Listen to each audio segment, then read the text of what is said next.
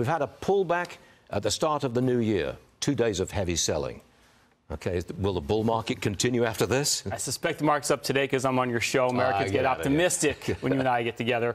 But, you know, Sir Will, John Templeton, famous investor, he'll get knighted soon too, I'm sure, once said that bull markets are born on pessimism.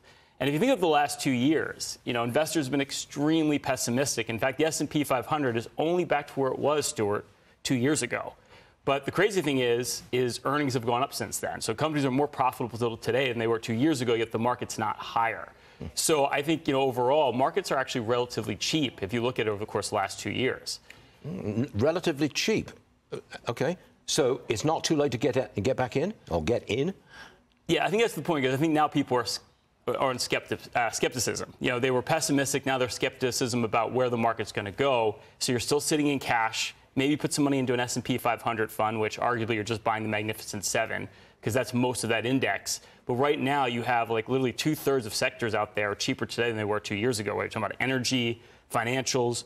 So there's a lot of places to put your money. And I think the mistake everyone's going to make again is falling into the pessimistic, you know, being skeptical of what's happening. We're in a big booming bull market. You've got to position your portfolio for it. And I would say I look at probably more portfolios a month than any advisor out there, and I can tell you most people are not positioned for a bull market.